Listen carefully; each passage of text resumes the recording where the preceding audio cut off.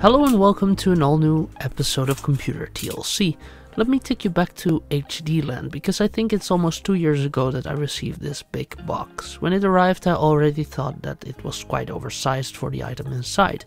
I went ahead and opened the box, discovering a bunch of Ziploc bags on top of a black laptop bag. At first I didn't quite get what the seller intended to do with these empty bags, but then I realized that he or she probably tried to recreate those bags made by the Sealed Air company. So let's see what's inside the bag. The bag has some Compaq branding. Opening it, we find a Compaq LTE Lite 440C. It has these nifty keys on the screen that can act as a mouse keys.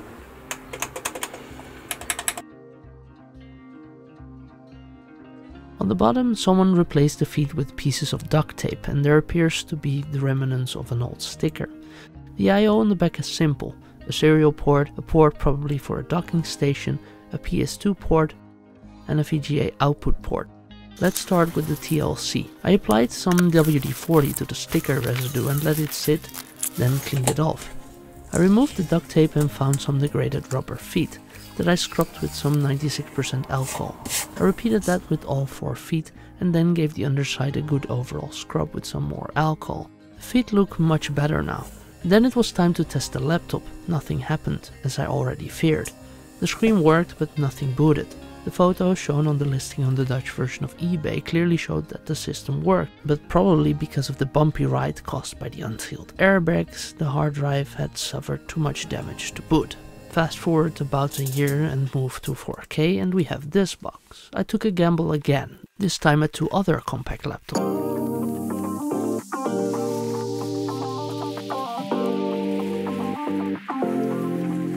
The first one doesn't look half bad.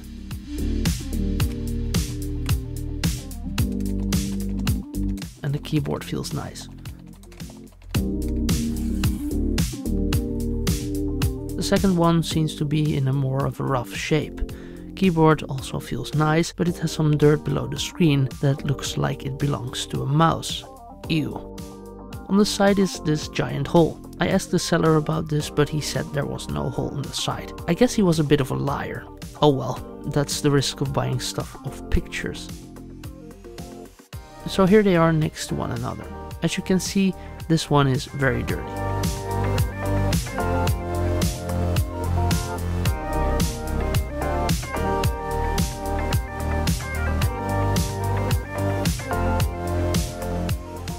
You can see there's enough of a reason to give it a good scrub, starting again with the rubber feet.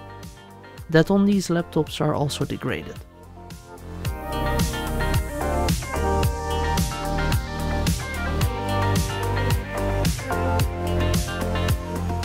Then the whole bottom with some alcohol.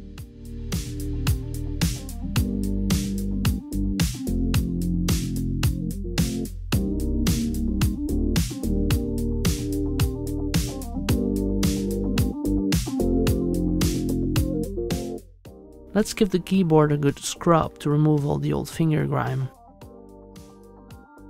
Moving on to the next laptop. The dirt on this one seems to be particularly deep. I thought a whole bunch of alcohol might clear it away, but it didn't really help.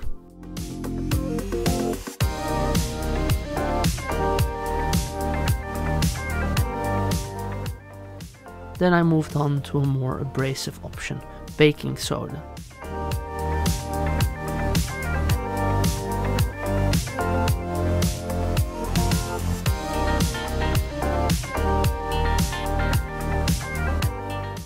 Baking soda is very effective, but leaves behind some dirt that you will have to clean away.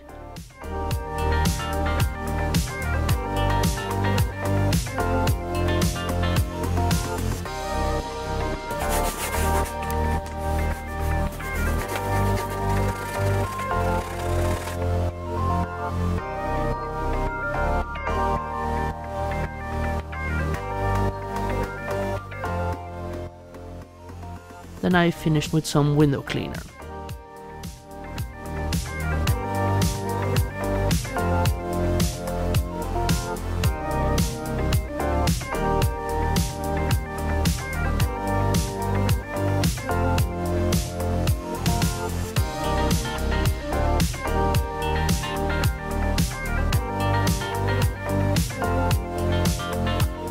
Then I removed the mouse gunk. This laptop also suffered with the same rubber feet problem, so those I removed.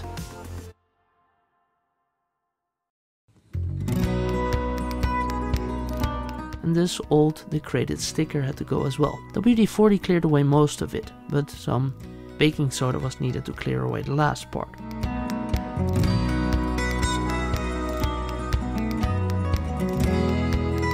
So let's do a quick overview. We have the first laptop with the shipping damage and the two laptops we just cleaned up. They look quite nice again, but if you have a sharp eye you might notice that there is another laptop corner just showing. Yes, I got another one. You can see this one is in an even more rough shape.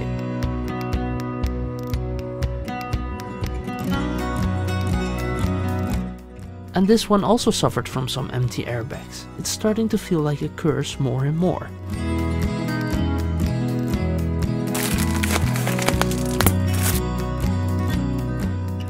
It suffered some broken off snaps, but the seller said the laptop parts still functioned. Interestingly, all of them have a different model number. We got the LTE Elite 440C, the LTE Lite 425C, the LTE Lite 425E, and since I can't close the lid on this one, this is the LTE Lite 425. They have the same overall I/O, with a serial port, parallel port, VGA output port, a docking station port, and a PS2 port, and a weird power port. I expected it to have the same power in like the first laptop, using an internal power supply, but I was wrong. That is the main reason that I got the other machine, since that one came with a power supply. Even the power supply has degraded rubber feet. The output is 18.5 volts. This machine might come in handy to replace the bottom cover on that one. Let's test the systems. I can hear it turning on. It appears to have quite a nice amount of RAM. Then we get the errors you see a lot when booting an old computer. The screen appears to be dead near the bottom. Let's try a MS-DOS 6.22 startup disk.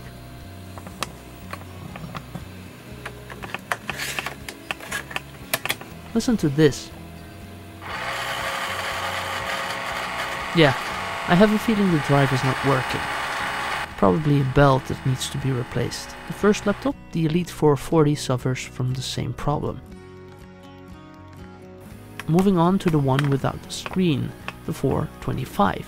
I connected up an old VGA cable to my AOC that has a lot of legacy ports.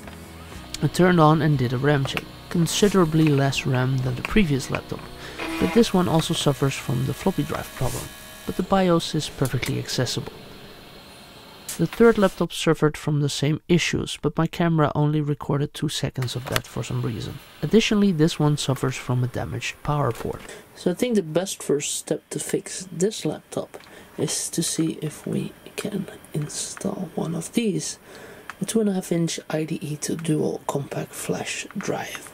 So I removed the hard drive from the laptop, which is very easy, and took it out of its caddy. Then I took the Compaq flash adapter. You can put 2 Compaq flash cards in it, and it's quite a sturdy piece of hardware. It fitted very well in the caddy. Then I got out a 1GB Compaq flash card. I have smaller capacity Compaq flash cards, but I want to try this one for now.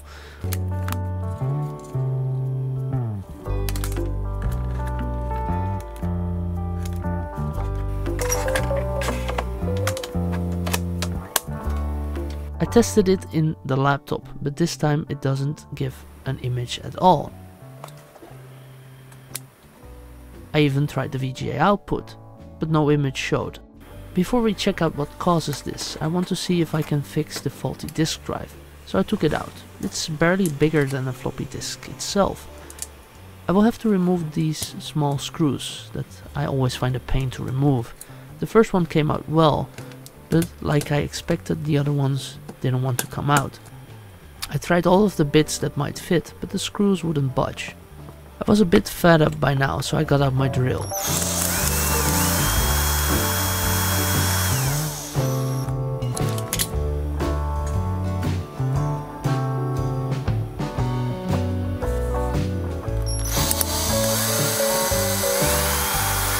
I could finally remove the motor. The assembly.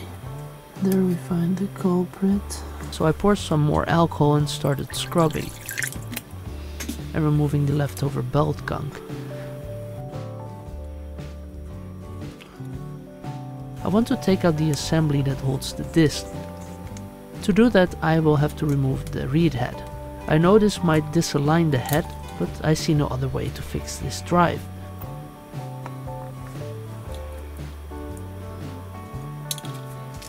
So I removed the disc holder and continued cleaning. It's really an annoying task removing old belts that have degraded. Most of the time I watch some YouTube videos while I do that.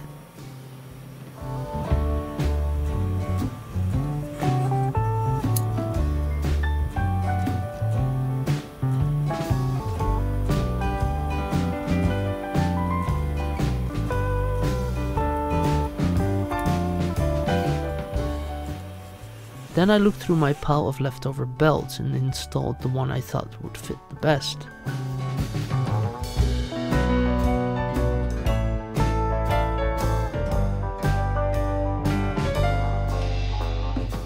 Then I reassembled the drive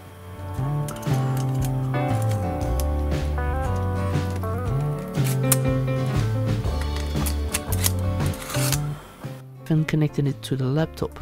It appears to spin up for a second every time, but the laptop doesn't want to read it. I was surprised that it wasn't too hard replacing a belt in one of these small disk drives. I expected it to be more difficult. I have more vintage laptops that require a belt replacement. I replaced the first belt. I don't know what the results will be, but we got 3 more drives to service and a whole bunch of other problems. But I want to wrap up this episode of Computer TLC.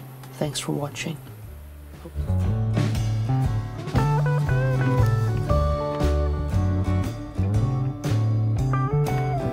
There's the cursor again. Let's try F1. I plugged in the hard drive now. And we have more blinking lights here. And immediately we get the cursor. Ah! We got an error saying 4430, a keyboard error.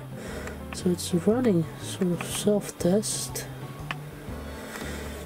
Of course, normally here you would have the RAM also. So we got a little bit further. I hoped that turning off the camera would help, because stuff always works when you're not filming. But I'll have a look around, see what I can find, ask some people on Reddit like I always do. Maybe we can get this thing up and running in the next episode. Also, of course, with the pile of other laptops that I got, because we got 3 more drives to service. So in a future episode, I want to see if we can get one of these Compaq laptops up and running again and break the curse of the Compaq laptops. Thanks for watching.